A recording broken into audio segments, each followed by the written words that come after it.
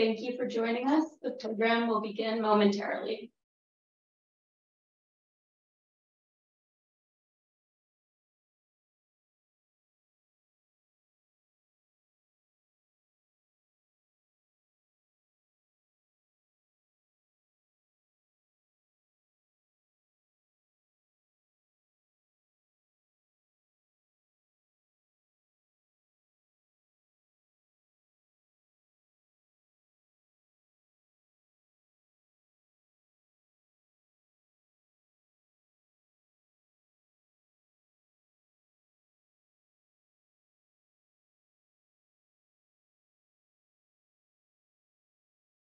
Good afternoon and welcome. Thank you for joining us today for a critical conversation on ensuring women's role in Afghanistan's future, co-hosted by the United States Mission in Geneva and the Georgetown Institute for Women, Peace and Security on the sidelines of the 53rd session of the United Nations Human Rights Council.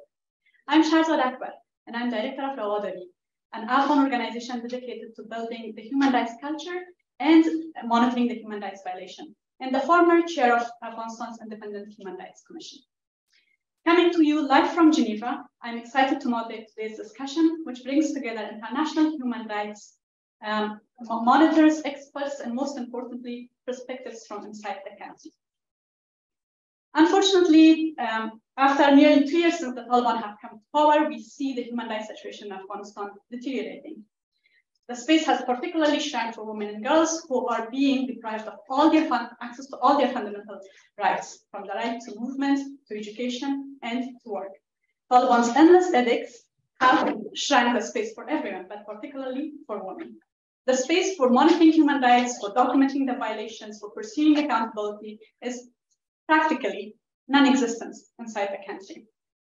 Majority of the Afghan human rights defenders and activists are currently in exile, and those inside Afghanistan who are continuing their courageous resistance face intimidations, threats, and harassment.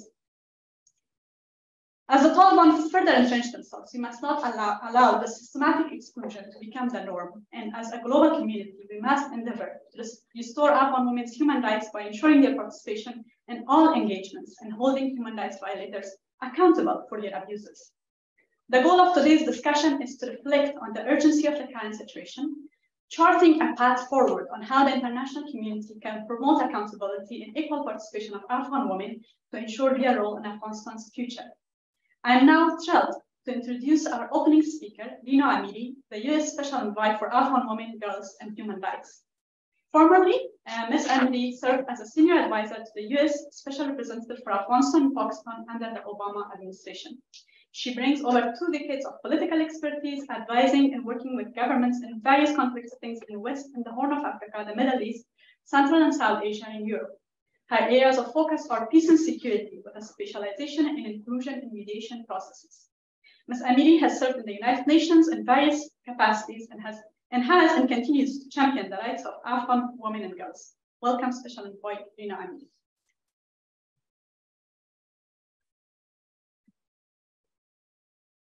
Thank you, Shahzad Jan, and thank you to all of our participants who are here with us today. And I also want to thank the Georgetown Institute for Women, Peace and Security for their partnership in organizing this event on the margins of the UN Human Rights Council's 53rd session. I want to begin by referencing how the Special Rapporteur and the Working Group Against Discrimination on Women and Girls start their report. They begin by noting that the struggle for women's rights didn't start 2 decades ago. In fact, the struggle was owned by Afghan women, led by Afghans themselves, and goes back over 100 years. And they note that while that progress has not been steady or linear or uniform throughout the country, the gains made in different phases of Afghan history have been significant, and particularly in the last 2 decades. But since the Taliban takeover, since they seized power, they have been relentless and systemic in discriminating against women and girls, reversing many of these gains. I start with these points because we need to understand the past as we consider how to address the situation of women and girls in the future, how to forge a path to support Afghan women in the road ahead. And we need an approach that is a short-term, medium-term, and long-term strategy. As we work to support Afghan women, we need to make sure that this time there is not 2 steps forward and 3 steps back, but that it becomes anchored in Afghan society and is owned by Afghans, and that it is there to stay. I believe we need to focus on 5 priorities. Foremost, it is imperative for us collectively as the international community to use every tool at our disposal to support their calls for accountability and for the full respect for Afghan women and girls to exercise their rights.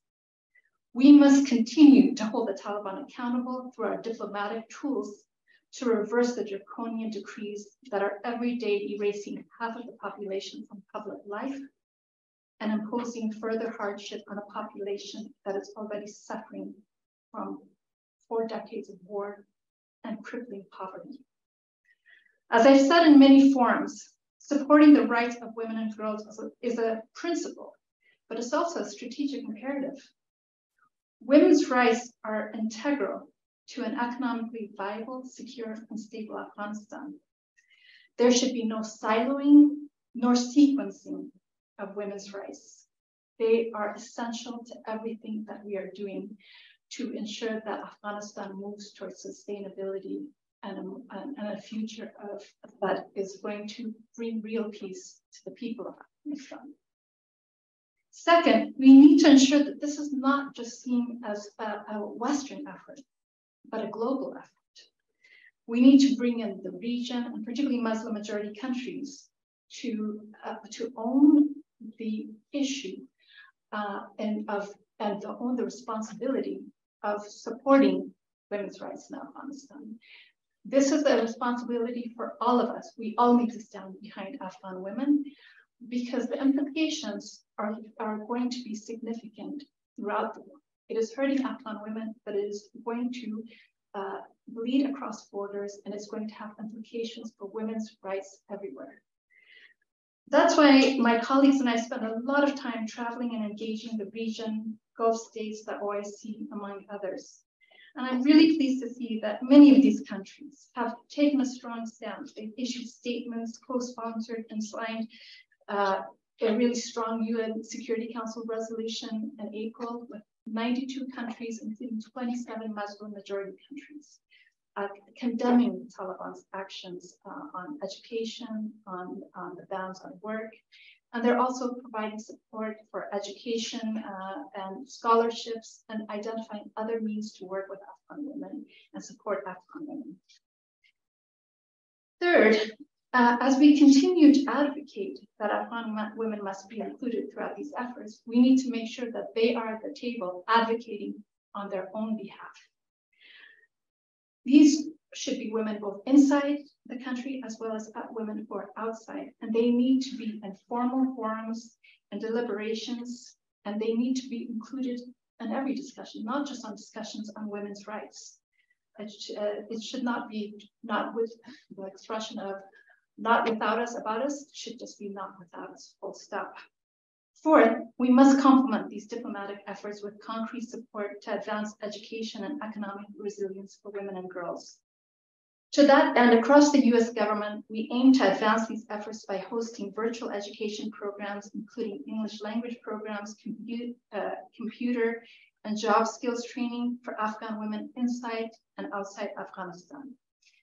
In September, on the sidelines of the UN General Assembly, the Secretary and I launched the Alliance for Afghan Women's Economic Resilience, a public-private partnership that aims to advance Afghan women's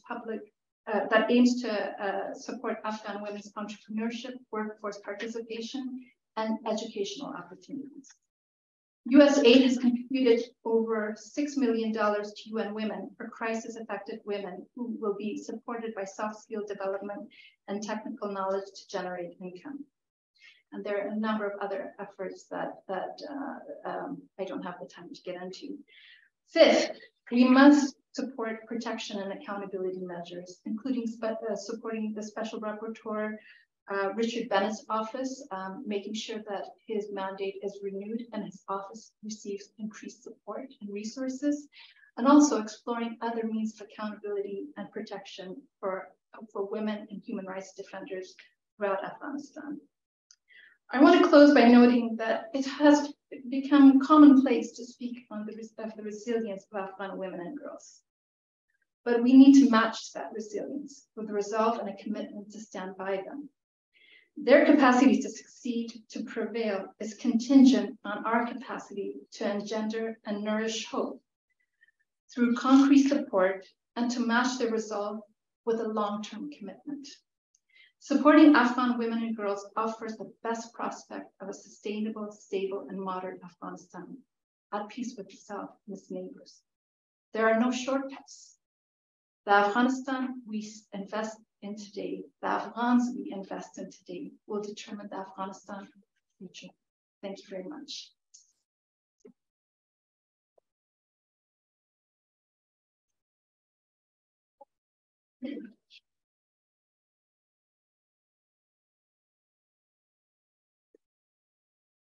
Now I'm thrilled to start our panel discussions. Our panelists include Madina Mahboubi, a human rights defender and the founder and executive director of Vision Development Organization, a locally based organization. Richard Bennett, special rapporteur on the situation of human rights in Afghanistan, who has worked extensively in the human rights space and in Afghanistan specifically, having previously served as the Chief of Human Rights Service with UNAMA. And Farshad Bossi, a researcher at Human Rights Watch Asia division focusing on research and documentation of ongoing abuses in Afghanistan. We'll start with Madina Jan. Madina, you work closely on the ground. What are the realities on the ground and in the political space specifically? How can the UN provide safe avenues for Afghan women inside the country to engage in policymaking? Thank you very much. Thank you to the Georgetown University and US mission in Geneva for organizing this event at the sideline of the 53rd Human Rights Council's enhanced dialogue on discrimination against women and girls on Afghanistan. It's a great pleasure to be here amplifying the voices from within the country. I understand that there are a lot of voices from outside the country, but it's rare to amplify the voices from inside the country. And I'm really hoping that these voices will be reflected to the designs and programs for Afghanistan and the future of the Afghan women inside the country. I live in Afghanistan in the region of Taliban, and I'm having a local organization that works for the girls' education and different interventions for improving the situation for women and girls and the people of Afghanistan in general. There are countless challenges and barriers, but we are showing our resilience, same like Afghan women have been doing throughout their life to show resilience towards the barriers and challenges and still make a difference. And this is the reason that I choose to stay in my country to make a difference. And the challenges are no longer confidential, and everyone knows how they are in terms of lack of access to education, employment for banning the woman from working in the local and international organizations, the freedom of movement, and limiting a woman's movement and their participation in the leadership positions and politically, and also women can no longer be the female aid servants to provide services in the aid sector as well. These are the challenges, not only the basic level, but also in any level that you can think of to shrink the woman's contribution in the social and economic activities of the country. And this is increasing day by day, but there are efforts by the Afghan women inside the country and also by the international community, UN agencies in Afghanistan and some other organizations that we are all trying to pave the way for the women and girls inside the country to make sure that as much as possible is to listen to the needs and the voices of the woman and bring up interventions that are really responding to the needs of the country. For example, there are investment on the girls' alternative learning pathway to engage the adolescent girls in the informal education. There are investments in the economic resilience for Afghan women, because in terms of getting the license for Afghan women are still open and they are not banned. it's a plus point, and we can, in terms of the economic collapse, it's a great point that still it's open, and we can invest on the women's economic development by ensuring to engage them in the income generation activities, and also ensuring that we empower them economically. That will also reflect in the reduction of violence against women at the domestic level. Also, their safety, security, access to quality healthcare, their well-being, and also protection of some kind. At least we can give them freedom of choices in terms of economically being able to make decisions. And also, there are interventions that we can also tackle as a local NGOs in terms of strengthening the local organizations, women-led organizations, to help women be the employer, and also employ the female staff. But my advocacy is not only to ensure that female employees are maintained, their salaries are maintained, and they can stay at home, but I also want to say, and it's important, that not only in terms of paying the salaries for women, but also ensuring their identity, their effectiveness, and their presence in the society, and also at the workplace is very much important, not only just employees, but also decision makers. And we should ensure this. And we can do this by empowering the women who are in the decision making already, by empowering the employers, those organizations or companies that are being led by women. And we have so many companies, fortunately, in Afghanistan that are being led by the women entrepreneurs in the country. We have so many NGOs that are still functional, that are still operational. And this is very much important for the people outside the country to know, because they think that everything is collapsed in Afghanistan. It is fortunately not yet fully collapsed. And that's why we are still trying to make sure to pave the way further and engage the women and girls to improve the situation for them. The impact of the ban is critically has affected the women engagement. It also deprived the women's access to the services that can only be delivered to them by the female aid workers, especially the basic needs services. And we have the engaging the local voices is very much important, especially in terms of making sure to have responsive and effective interventions for Afghanistan and the future of Afghans. Thank you very much. Thank you. Thank you, Madam. Richard, you just delivered your latest joint report to the Human Rights Council, and we are eager to hear your insights from this report. What's the current situation in Afghanistan in terms of human rights, but also the ongoing humanitarian crisis? And how have you and your team reached and engaged with Afghan women inside and outside the country? Thank you, Shahzad, for your introduction and the questions.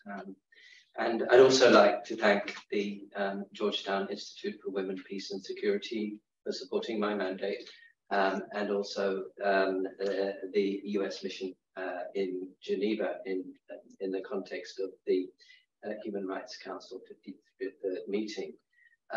Yeah, indeed, we presented our report today.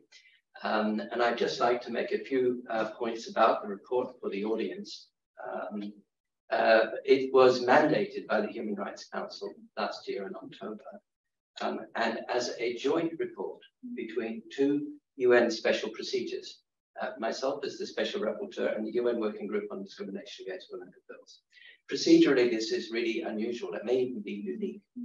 And so we were really delighted to be able to work together on this incredibly important issue of presenting a report on the situation of human rights in Afghanistan, to make an analysis and also to make some recommendations for the way forward.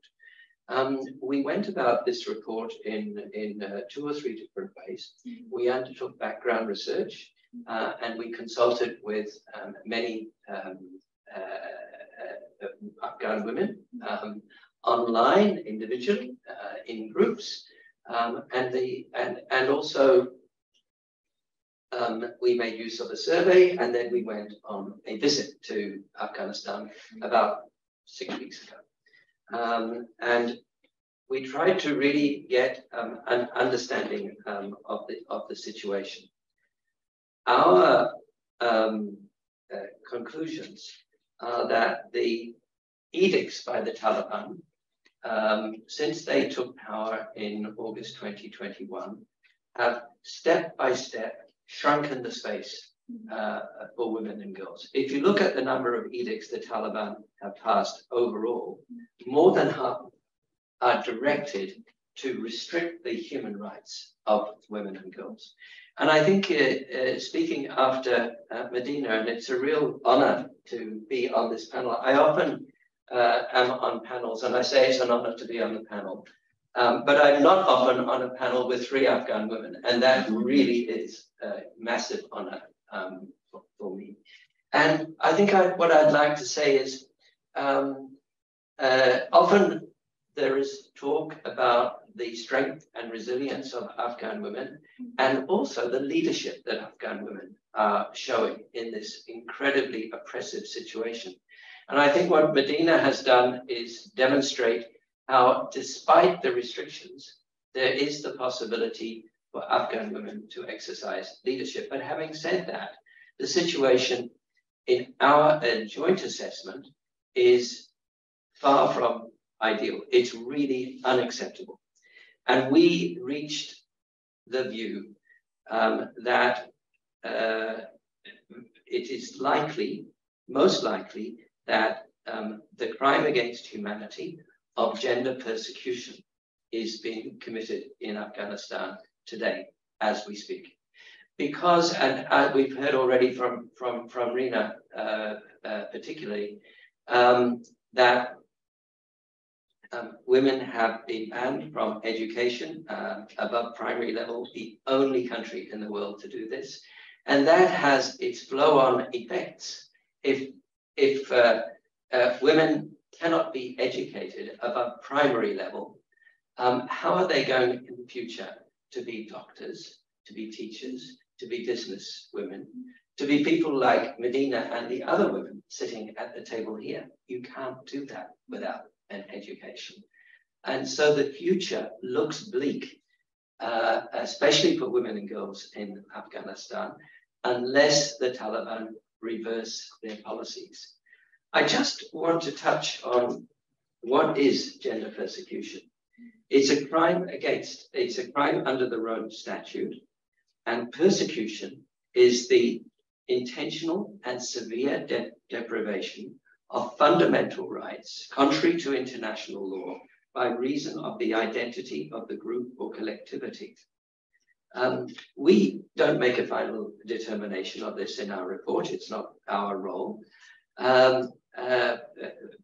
But given the first-hand accounts we've had and our observation and research, we are critically concerned that women are being targeted because of their sex characteristics, because of their gender, and because of the social constructs and criteria used to define gender roles. And when it comes to accountability, then this should be one of the starting points. I hope we can discuss accountability more further. I also just wanted, before I finish, touch on the notion of a gender apartheid, because we cover this also in our report. Apartheid framing was first used back in 1999 to characterize the situation under Taliban rule. And although this is not a crime under the Rome Statute, apartheid is a crime. And apartheid, which is only applied until now on the ground of race, is understood as inhumane acts committed in the context of an institutionalized regime of systematic oppression and domination by one group over any other group. Now, normally in law, one racial group over another racial group, committed with the intention of maintaining that regime. We consider that there should be a study into this and a report done by the United Nations, not only for Afghanistan, because as I think we'll hear later, there is a rollback on women's rights globally. The most extreme case is Afghanistan. But this is the time, in our view, to look at this issue and to fundamentally denounce and reject the situation that the Taliban de facto authorities have created for the women and girls of Afghanistan, and in fact for the men of Afghanistan, because the impact will also be on boys and men in the future, living in a society in which there is fundamental inequality. Thank you. Thank you, Richard. Thank you. Richard, your work focuses on documentation of the ongoing human rights abuses and also advocacy. What are some viable tools and measures that the international community has at its disposal to ensure accountability and to hold Taliban to account and make them uphold their obligations? Thank you so much, Shahrzad, and thank you so much for the organizers for organizing this event. It's an honor to share the panel with Richard Bennett, the UN Special Rapporteur for the situation of human rights, Madina John, and Shahrzad. So I would like to take a moment for all of us to respect the women's rights defenders and female protesters. So they're still protesting. We just finished the Human Rights Council session on Afghanistan, and I was looking that in parallel to the sessions, women were actually releasing videos, and they got together and they were still protesting, and they still had demands from the international community.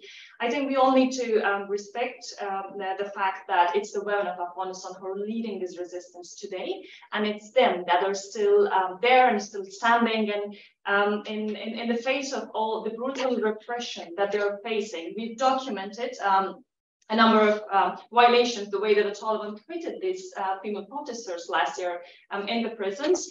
They have been beaten, they were mentally abused, they were being tortured, their family members were brought into, but amid all these brutal acts, they're still going to streets of Afghanistan, they're still protesting, and that means that all those women who are out there, they know what they're facing. So I really want to pay our respect to all of those women who are listening to us, and I would like them to know that we are hearing their voices, and we are actually here to amplify their voices.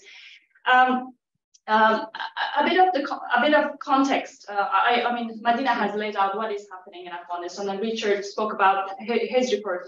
He has recently, been in the country. There is all of these violations happening on women's rights in Afghanistan, but what we need to know is that the Taliban are doing more than that. There's arbitrary detention of the journalists happening. They're torturing people in the detention. There is extrajudicial killing happening, and there is a total blackout of information. The Taliban are really making it difficult to monitor the violations inside Afghanistan. It has become so difficult to get information from inside the country, and it's making very difficult for human rights organizations such as Human Rights Watch to monitor. I believe documentation is a first step towards accountability, and I would like to bring an example. So the Australian War Crimes Inquiry, for example, is a very good example of that. So I know that the wheels of justice is very slow, and it's a very long process, and it has been exceptionally long in the case of Afghanistan. We've been waiting for International Criminal Court for years to reach to a decision on its investigation for Afghanistan.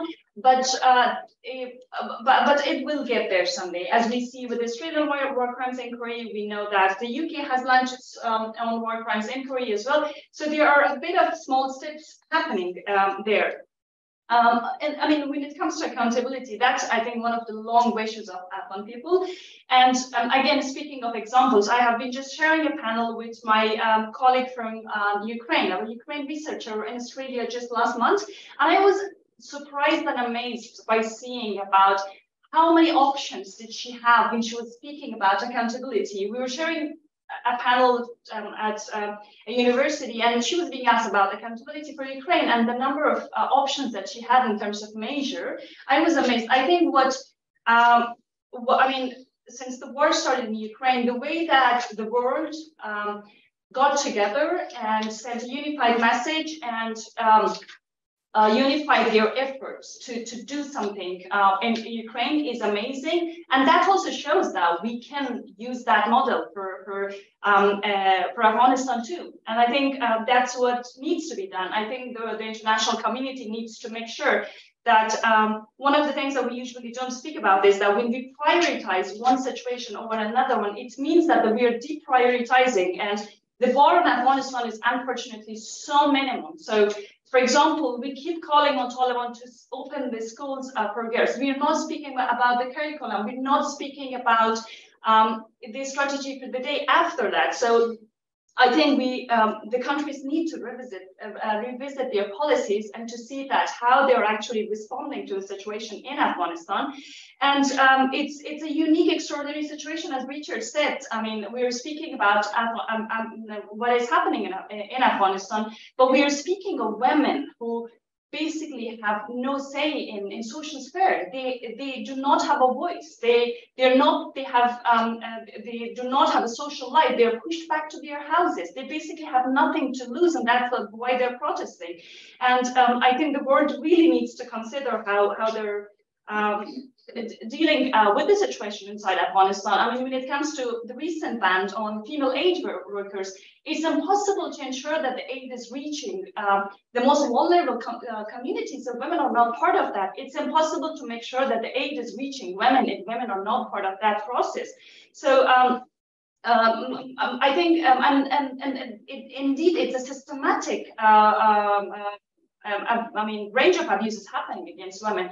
So, I mean, for example, I'm working on a report about the health access inside, in Afghanistan. So the Taliban there is a ban on education. They're not letting the female doctors and nurses and healthcare workers to be trained, but at the same time, they're not letting male doctors and healthcare workers to see female patients. This is systematic. This is basically there's a denial of women having access to basic healthcare services. So it's a very unfortunate situation, but I do believe that still there are ways that the world can stand with the chorus of Afghan women who are still shouting for their basic rights. Thank you, Professor John. I'll actually start where you ended. I mean, the Afghan protesters that you talked about, Afghan women protesters, often talk about the international community in a state of rage, saying not enough is being done. Can international community do more? All of you talked about this in some ways. What exactly can be done further to what you have spoken about before? Specifically, how can the international community better support the protection and promotion of women's rights as human rights and encourage women's full, equal, meaningful, and safe participation throughout future policy discussions? First of all, engage women in the dialogue. Either it's at the local level, either it's at the international level, and all levels. Engage women in the matters that are concerned for the future. It's very much important. As you mentioned, when you do something further in the hashtag, it should be inclusive, and they should be included in all the processes right from the beginning. This is the first, because all when they're involved in the process, they really know how it's going through and what the consequences will be, because ultimately it's them who will bear the consequences. And investing on the woman empowerment, not only in terms of the beneficiaries or just employees, but also in decision making. This is very much important. This is based on my experience that you really see that you can make a difference when you're in a position that you can decide and you're in power. And you can also make a difference for others, for other women. It is not just the advocacy to give them food as the female beneficiaries for the emergency response, but we need beyond that. We need a sustainable solution for engaging women throughout this process. I allow other thoughts for my panel fellows. If there will be anything missing, then I can contribute, please. Richard? Thank you. Today we were at the Human Rights Council, and there were a lot of member states who made interventions and asked questions. I think there were 59 different countries. And it was interesting because I was sitting on a panel with Afghan women, and they were still asking me my opinion of what they should do to support Afghanistan. And so my response to them now is, you don't need to ask me, ask them. And they're already telling you. But not only what to do, also what not to do. Because certain members of the international community engage in ways that Afghan women are clearly saying is not what they want.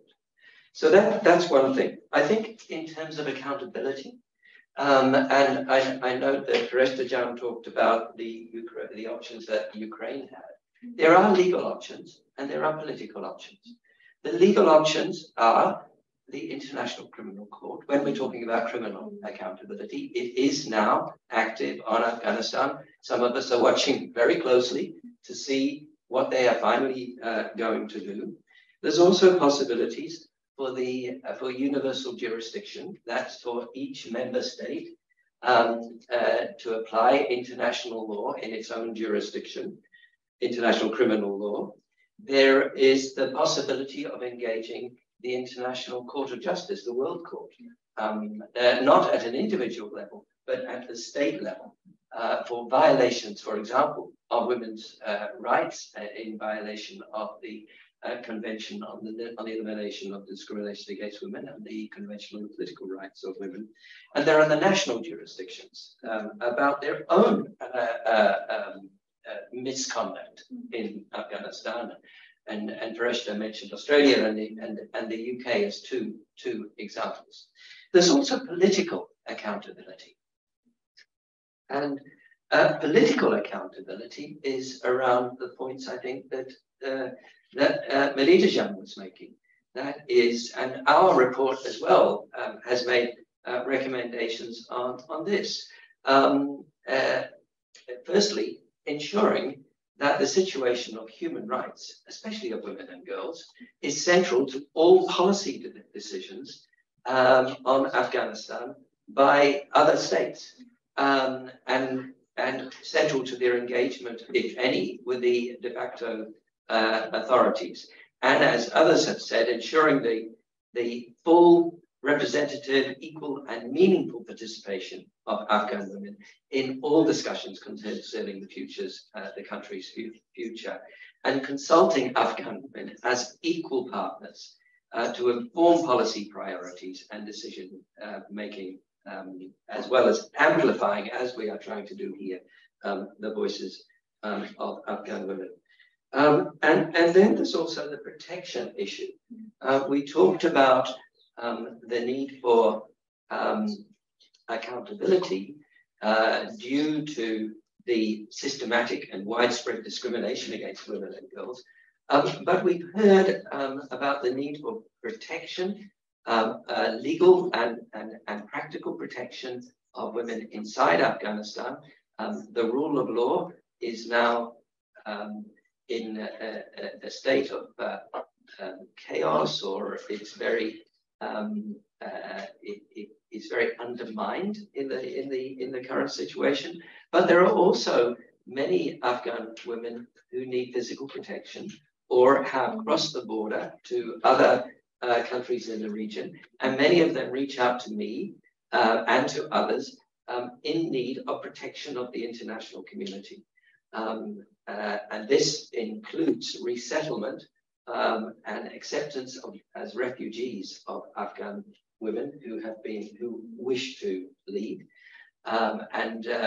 Certain countries have already determined in Europe that Afghan women as a group are considered to be persecuted.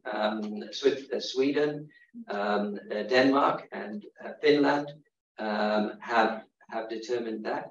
The EU Refugee Agency has also developed such a policy. And I saw that UNHCR more recently in a submission, a statement on a case involving Austria, has also come to the same conclusion. So this is an example of protection as well. Thank you. Yeah, just to add to the accountability point, that we need to, the culture of impunity has been ongoing in Afghanistan for decades now. I think one of the things that we need to be mindful about is that any accountability mechanism should look into all crimes that have been committed by all parties at all times. That's very important. And on the recommendations, I actually would, begin with Richard. I would like to thank Richard actually for a very strong statement that he made today at the Human Rights Council. And I think,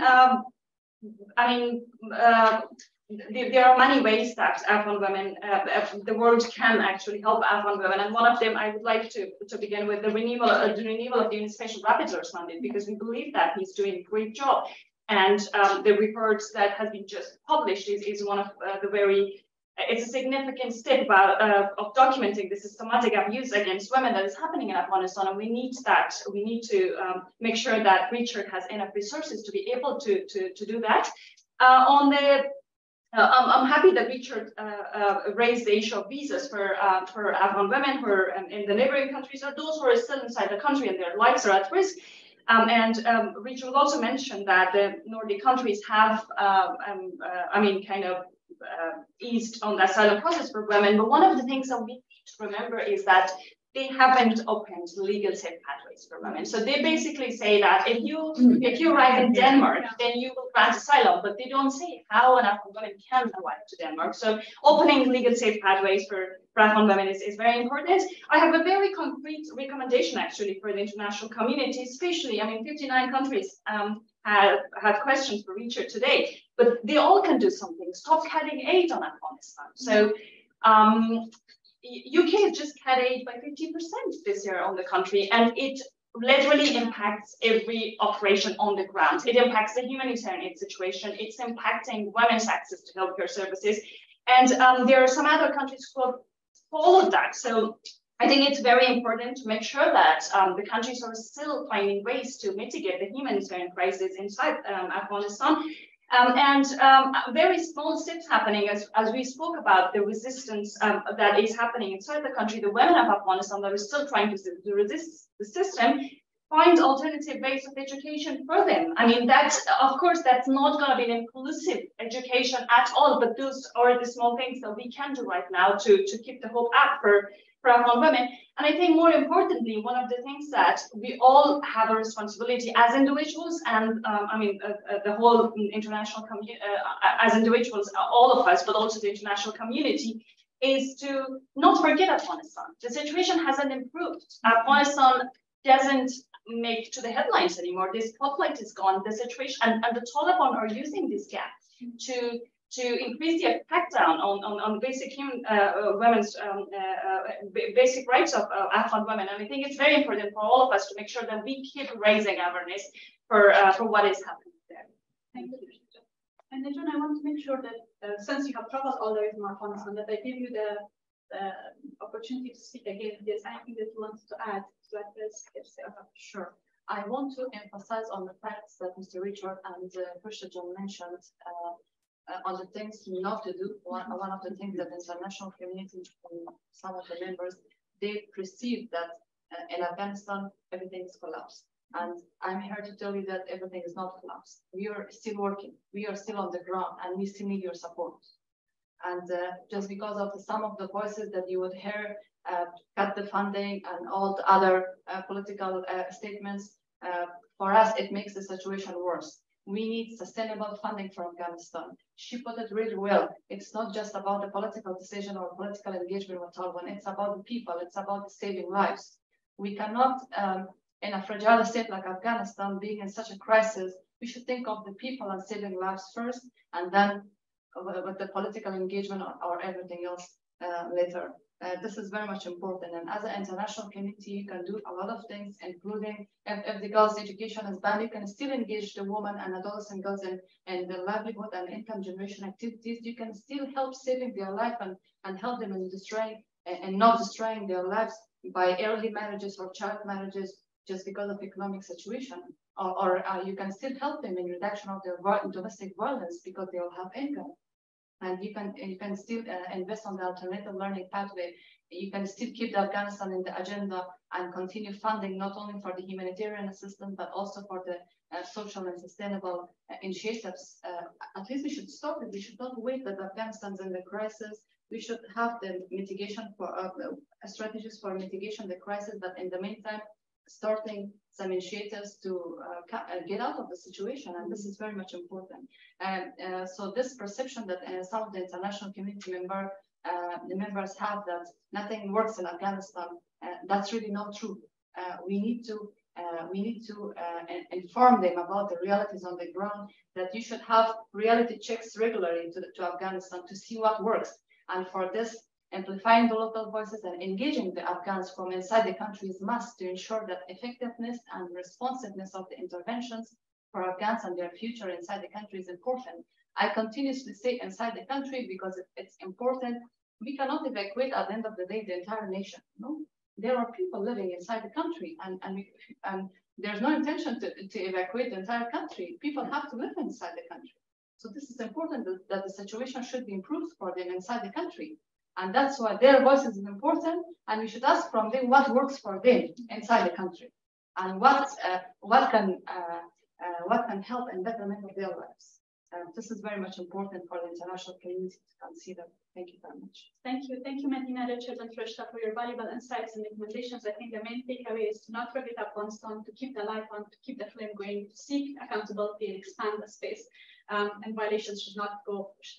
We should break the cycle of impunity that has pulled us back. I'm very pleased to introduce and welcome at the stage Ruti Estrada Tang, the chair of the UN Working Group on Discrimination Against Women and Girls, followed by Ambassador Michelle Taylor, the U.S. Permanent Representative to the UN Human Rights Council, to deliver closing remarks.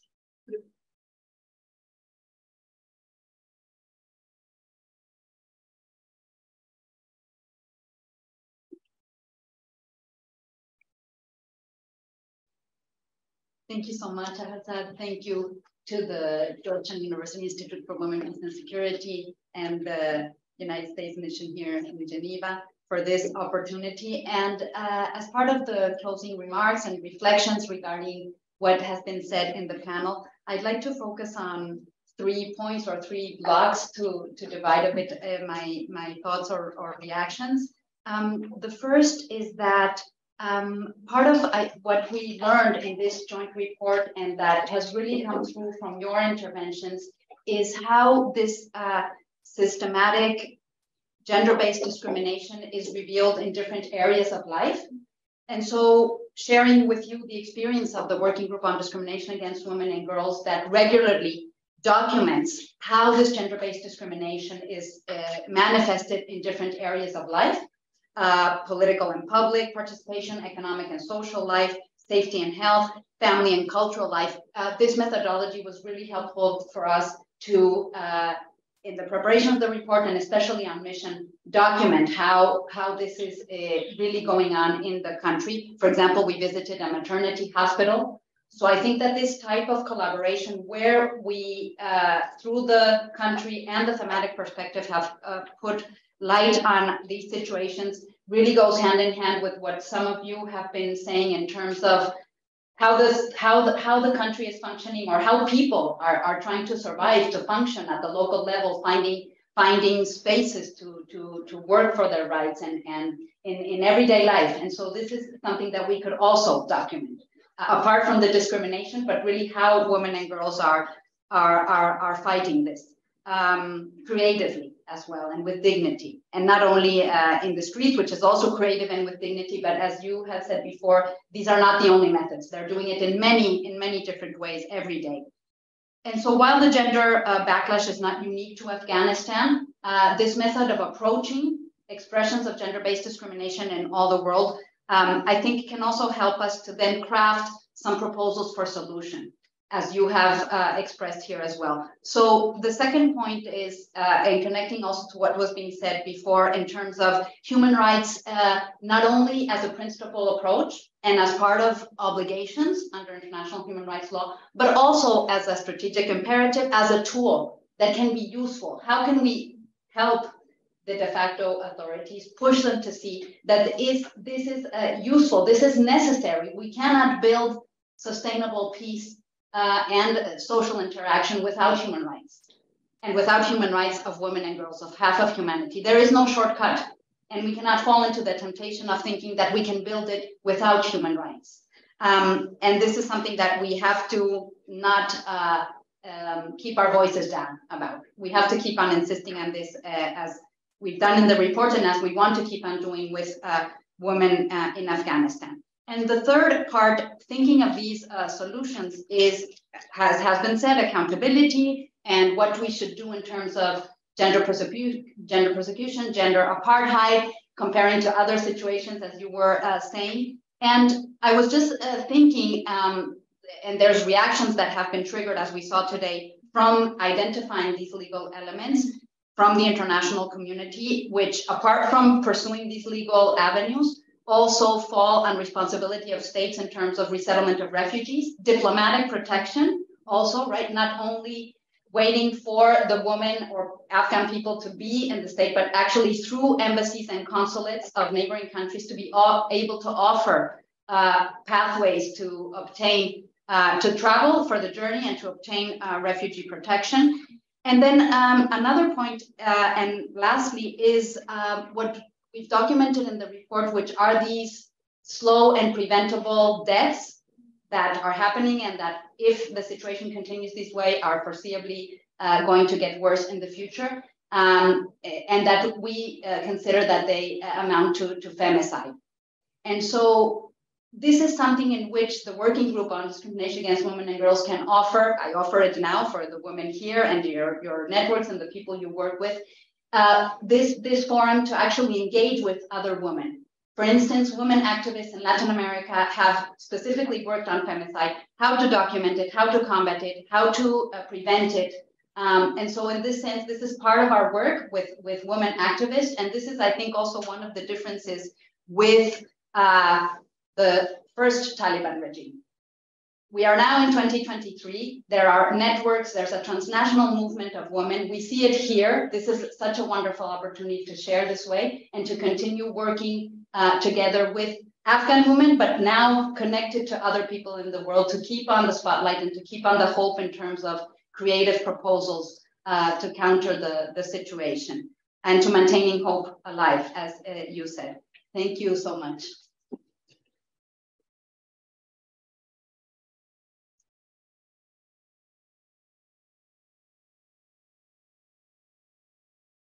Transition. Thanks. I want to thank the organizers of today's event, in particular the Georgetown Institute of Women, Peace and Security, and of course today's host, the International Organization for Peace Building Interpeace. We also thank the Special Rapporteur and Working Group for their robust advocacy constantly for the rights of all Afghans, especially women and girls in all their diversity. We're grateful to, especially for the Afghans speaking on the panel today. It is vital that we continue to hear directly from Afghan voices. These are your stories to tell. It's only ours to listen and to support in the ways that you tell us that we need to. This event has underlined the essential role of women in Afghanistan's future. The ingenuity and dynamism of Afghan women are necessary to relieve the country's staggering economic and humanitarian needs. Education is a human right, and it is essential to any country's growth and stability.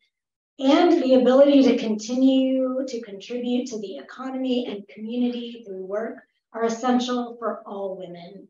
As we know, no country can function effectively when half of its population cannot freely contribute to society. The Taliban's repressive edicts on women and girls from obtaining an education above the 6th grade will have irreversible effects for generations. Limiting women's education and ability to work will exacerbate future economic problems and irreversibly harm Afghan society, peace, and security. We must and will continue to press the Taliban to reverse their restrictions on women and girls to exercise their human rights. These rights are universal and do not belong to any culture. We're committed to working together with the Special Rapporteur, the Working Group, and our allies and partners to protect the rights and freedoms of women and girls in Afghanistan. The time for action is now. If we do not stand up against the systemic discrimination against women in Afghanistan, we put at peril the rights of women everywhere. One of the most disheartening things that I heard today in the council session was that Afghan women feel that they are alive but not living, and that is a direct quote. And I would say that it is imperative that all of us work to make sure that women have hope and that women feel that they have access to live again. So with that, This concludes our event. I thank you for joining, and I hope you come away feeling as though you can be a partner in this critical, important work that we have to do. Thank you so much.